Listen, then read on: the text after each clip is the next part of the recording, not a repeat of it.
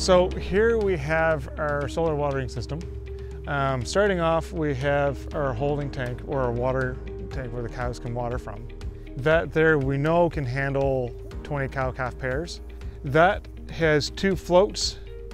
One of the things that we learned is because we don't have very much pressure, we have to use a lot larger pipes to fill the tank with to allow for it to be a good flow. We then go into our 2 holding tanks. So we have 2 1,000-liter tanks here that hold water. So as the cows are drinking, they're replenishing the tank. From the tank, we have inside a bilge float.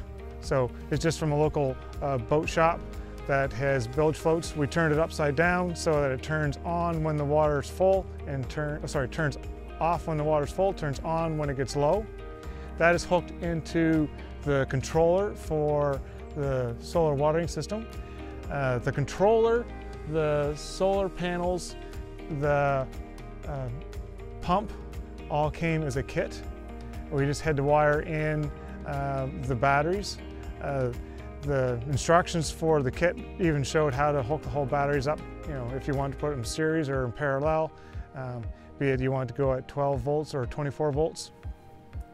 The pump we selected is a relatively slow volume. It can pump at a very high head, so this pump is rated for 100 feet.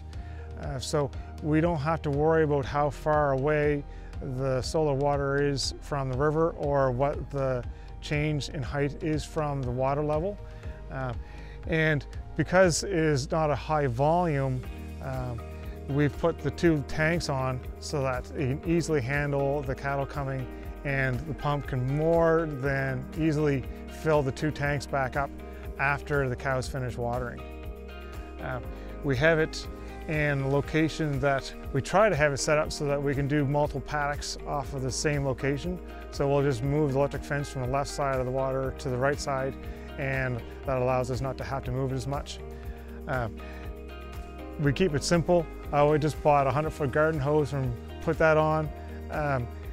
Got looking into buying all kinds of different wires to hook the pump in. It's cheaper just to go and buy a 100-foot extension cord from your favorite hardware store to plug the pump in. It is relatively a simple project. If it hadn't been for the fact of getting the solar controller, the solar panels, and the water pump all as a kit, that was the most complex part of it, and buying it as a kit made it really, really easy.